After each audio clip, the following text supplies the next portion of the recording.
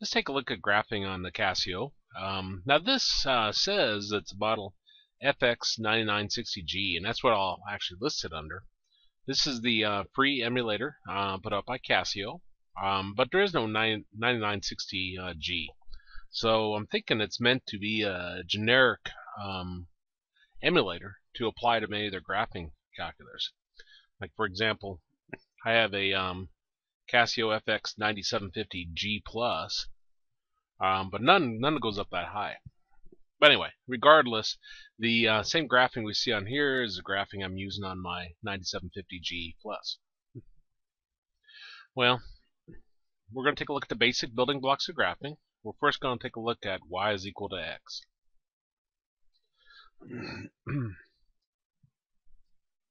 Now I know these are fairly simple graphs, but we're trying to get what the basic building blocks look like so we can then combine them together to get more complex graphs.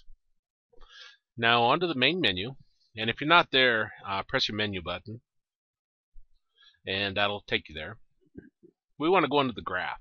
So you use your arrow keys to move it around such that you have graph highlighted, and then you press the exe button. Now when it comes up here, then we can just type our x. And I see this key says x, theta, t, it's right next to the log. That's our x key. So I'll push that, and you'll see an x appear there. And then we'll push the exe, that accepts it. Now see the draw on the far right here, the button right below that is the F6. So if I press F6, then that'll graph it for me. Now it's possible that your calculator is zoomed out or zoomed in, so it may not look exactly like this. If yours doesn't look like this, then we want to go to the zoom menu. So I do shift, and then you want to do the shift. See this bottom menu appears, and zoom is F2. So I press F2. Now we got box, fact, in, out, auto, and then this little triangle here indicates there's more over there. So if I press F6, that'll bring up more choices. And the original is the one I want, so I press F1. And that'll be your standard viewing window, which I don't know what that is. 2, 3, 4, -6 to +6, and -3 to +3. But that should give you that graph then, which looks like this right here. Well, let's graph y is equal to x squared. See what that looks like. Now this across the top here it says G, and then arrows, and then T. We do shift and then choose that, and that'll go back to where we can enter in y1. Now x squared, I up arrow to y1, and I'm going to press my x key, and then I'll push the x squared button, and then press exe, and then I'll choose F6 for draw, and that's our x squared. Now this next one, I'm demonstrating how to graph y is equal to x to the third, but I'm looking specifically at how do you handle it when you have any number up there. X to the fourth, x to the fifth, x to the 10th, x to the 20th. Well, I do shift and F6 to go back to my y1, y2. I got y1 highlighted, I up arrowed to it, so I'll press my x key, put my caret in, and then 3, and then press exe. Then I do the F6 to choose draw, and that's our graph.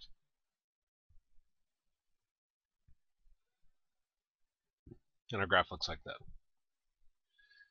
Now let's take a look at how do you graph x to a fraction.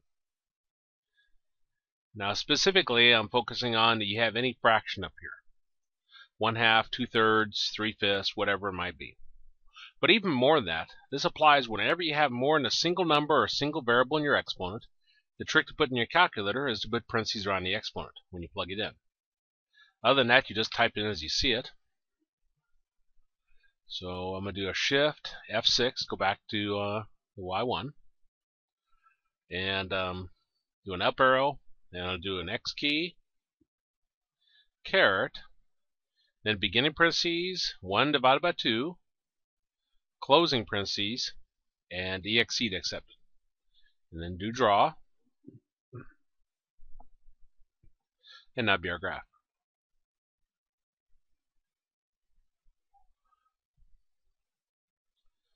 Let's take a look at y is equal to square root of x. So do Shift F6 to go back there, up arrow to y1, and square root. I'm looking for it. It's above the x squared, so I do Shift x squared, and then you always want to do a beginning parentheses, so you should be enclosed inside of parentheses, and then my x key, x theta t, and my closing parentheses. Now, if you just have a single x, you don't need those parentheses there, but it's good practice because when you get anything more complex than an x, like you get x minus 2, you have to have those parentheses there. Then I press the exe, and then I do F6 for draw. Again, I'm choosing that because the draws here, and the button right below it is F6. And we see we get the same graph as before, which we should. X to the 1/2 is the square root of x. Now the cube root of x. Grab a drink here. Well, I want to go back. By the way, to go back to the menu, you press menu. To quit, sometimes exit gets you out of a screen. Like if I press exit there, it gets me out of that one, but it doesn't get me out of this one. If I do Shift exit, then that gets you out of some of them also. That's quit. The one that's for sure to get you out of whatever you're in, though, is the menu. That takes you back to here. And then I'll do enter on graph and go back here. Okay, we're doing the cube root. Now above the caret, you see is the cube root. So I do Shift caret. And my eyes are bad. That wasn't the cube root. I wish I could make this a little bit bigger so I could see it. Maybe there's no cube root. There it is. Okay. Now, let me come over here and I'll type delete. I went to the left of that and I pressed delete to clean that out. Okay, I think I see it now. Shift beginning parentheses. Then you see the cube root. Now again, we always want to put the beginning parentheses, and then we'll put our x key in, and closing parentheses, and exe, and then F6 to draw. And that gives us our graph.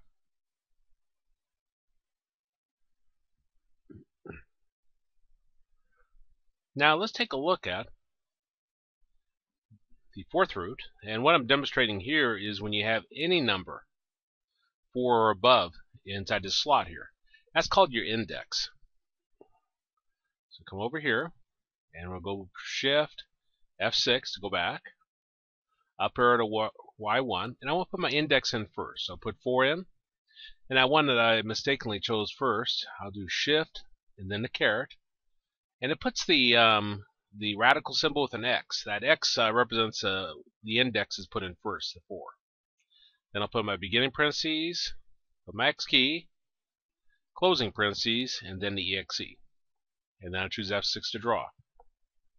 And that gives me that graph. Like that. Let's take a look at the absolute value of x. Press my Shift, and then I'm going to that GT, so F6, and up arrow to Y1. And you don't see the absolute value anywhere on the button or above button. If you go into the option, then you'll see list, calc, hype, prob, num. The button right below the num is F5. So if I choose F5, then it brings up these choices. Absolute, int, frac, random, integer. Absolute value is the one we want, so we choose F1 since that's right below it. And as always, you want to put your beginning parentheses in, and then your X key, and then your closing parentheses, and then exe. And then if we choose F6 for draw, that gives us our absolute value. There we go. Now let's take a look at how to handle fractions. We've got y is equal to x plus 2 over x minus 3. Anytime you have more than a single number or a single variable on top or bottom of your fraction, you have to put parentheses around it. So I want to put parentheses around top and parentheses around the bottom. Now if I just had a single x up on top, I wouldn't need the parentheses, but they wouldn't hurt either. So if you wanted to get into practice just always putting it, you could when you're doing fractions. Other than that, we enter it as you see it. So I'm going to do Shift F6, up arrow to Y1, and then I'll do a beginning parentheses, x plus 2,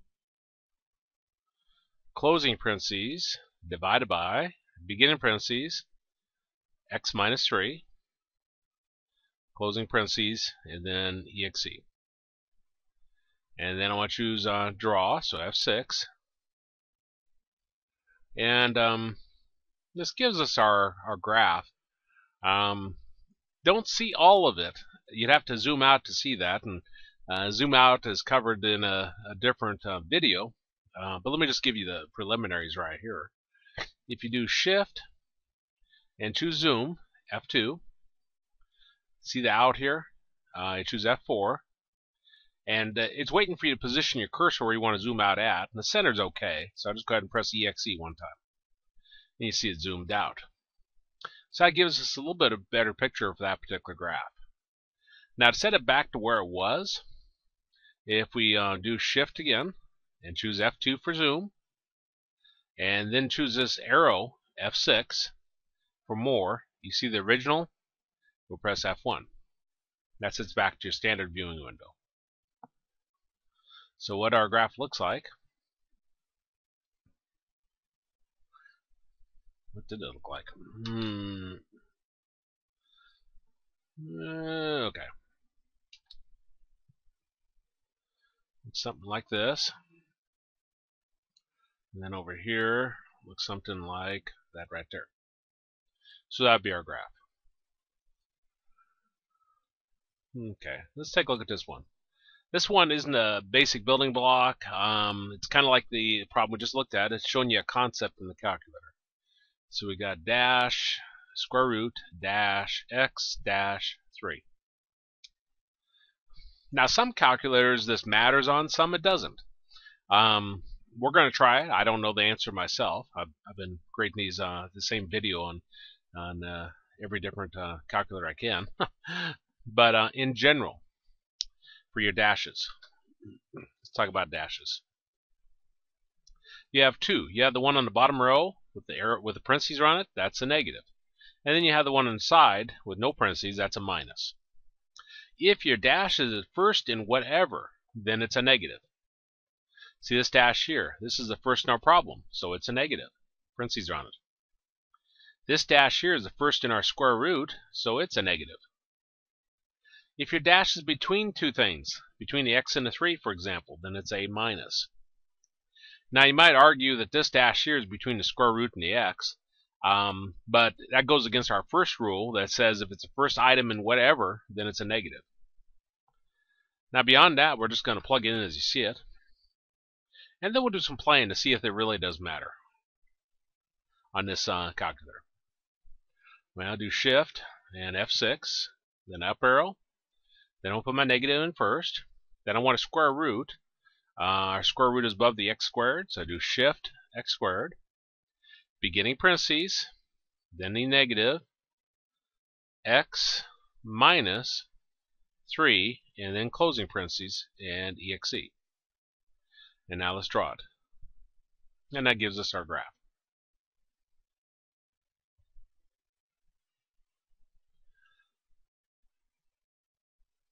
Okay, let's do some playing and see what we get. I'll do Shift and F6 to go back here. I'm going to up arrow. And I'm not sure if I know exactly how to edit that. Let me do an exe and see if that does it. No. Shift.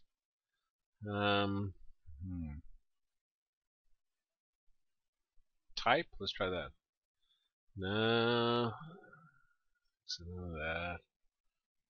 Oh well. Let me just type it in again. But this time, instead of there being a negative before the x, I'm going to put a minus there. So I'll do a negative, and then Shift x squared, beginning parentheses, and then I'm going to put a minus x minus 3, and close parentheses. Now again, the difference here is this time I put a minus before the x instead of a negative. And let's press the exe, and then graph. Gives the same graph, so it doesn't matter there. If I go back, Shift, and then F6, that's the way a TI Inspire was. It didn't care what kind of dash you put before the X. And let me type it in again. So put a negative, square root, so Shift, X squared, wherever that's at. There it is. Do a beginning parentheses, and I'll put a negative because that's what it should be. X, and now let's put in a negative 3, close parentheses. So instead of there being a minus between the X and the 3, I put a negative there. Now push exe, and then draw. Get a syntax error. It tells us to press exit. So there it did matter, that it was looking for the minus there. That's curious. The TI, which is it's good, but the TI Inspire just gave us a wrong graph. So again, when it's between two items like that, it should be a minus. So if I put a negative, Shift, X squared, beginning parentheses, negative X, minus 3, and then close parentheses, and then exe, and then draw. And that gives us our graph. Anyway, that's how you tell which dash is what in a problem. Let's take a look at this one. Y is equal to x to the power of x squared minus 3x plus the square root of x. Now remember what I said earlier. If you have more than a single number or a single variable in your denominator or in your exponent, you have to put parentheses around it. So as I plug this in, I want to make sure I put parentheses around the exponent like that. Other than that, I kind of type it in as I see it. So do a Shift and F6, up arrow to Y1, and then I'm going to do my X key, caret, beginning parentheses, and then X squared. So I do my X key again, X squared, minus 3x, plus square root of x. So I do Shift, X squared for the square root symbol, beginning parentheses for the square root, X key, closing parentheses for the square root, closing parentheses for the exponent, and then exe. And then draw. And that gives us that graph right there. Looks like that. Now, this is the basic building blocks for the Casio graphing calculator. I'm definitely not an expert in it, as you can tell, but I have students come in with the Casio, and I'm never very much help in class. So this is videos I can refer them to, so they can don't have to go out and buy a brand new calculator. They can use the one that they've already purchased or one they got from somebody else. Now, the reason why we focus so much on graphing calculator in college algebra is given by this example. Let's say you love plotting points in your previous math class. Everybody else was happy with 3 points. You went above and beyond. You did like 9 or 10 points to get the graph. Like this example here, well, that's obviously the parabola, U-shaped graph. Or is it? Maybe it's the heart-shaped graph. You just didn't plot enough points. Maybe coming up like this and it's coming back down over here. This one's coming up like this and coming back down over here. Maybe it's coming down over at x equals 500. You just needed to put 500 points in your t-chart and you would have saw it come back down. Plotting points is one of the worst ways to graph, unless you already know what the graph looks like to begin with. But then the question becomes, why are you even graphing it? Now, the graphing calculator is a step better, a lot better to be honest, but it's still not perfect. Because if I'm looking at my standard viewing window, it may just show me this, and I think, okay, well, yeah, that's a graph. It's the parabola. I don't see this above here. We'll cover later on the leading coefficient test that helps you to see that there's more going on here than what we see, but we still cannot use the graphing calculator to get the exact picture. You start zooming out too much, and things get really skew, and you can't tell what's going on. If you want to find out true picture, you have to go and take a Calc 1 business calc class, something like that. There's a whole chapter on how do you find out the true picture of the graph. But this was graphing on the imaginary fx-9860G Casio calculator, which should be pretty similar to their regular Casio graphing calculators.